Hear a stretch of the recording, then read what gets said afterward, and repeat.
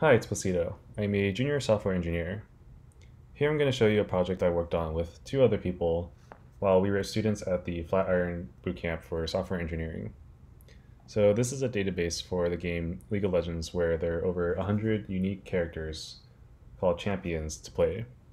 It's built on Ruby on Rails for the backend, and this is the first project where we were able to use React. Just regular React, so no hooks or Redux. We're just passing state as props to components.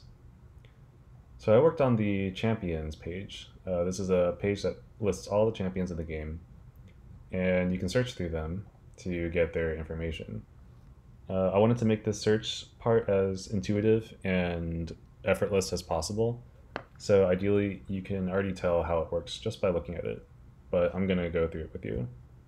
So you can see here, I can search for a champion by its name.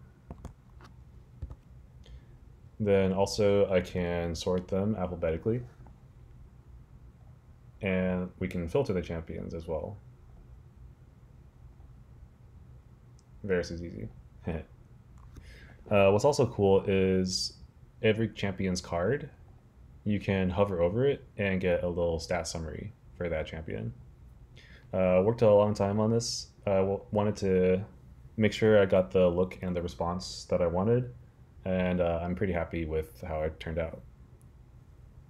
You can see that each champion has up to 2 roles, so if you try to select a third role, it'll just take off the first one that you picked.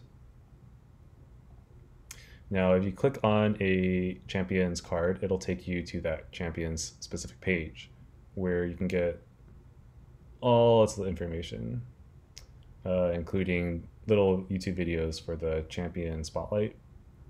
And also you can go through the skins and get the videos for each skin. I didn't work on the champion specific page as much. Those are mostly done by another team member. Let's go back here. We made an initial fetch, API fetch to get all the champion data and seeded a database so we didn't have to refetch every time that we loaded the web app. And for some reason, the champions didn't come in alphabetical order, so that's why you need this filter. So this is what I worked on. There's also a login page where you can create an account. And once you log in, you can go here to the summoner search page. You can type in a summoner name if you play the game, you have an account, and it'll fetch live data from the League of Legends API and display your account information and history, such as your match history, win-loss ratio, and your rank, and other things. So that's it for the project. Hope you enjoyed it, and I'll see you in the next video.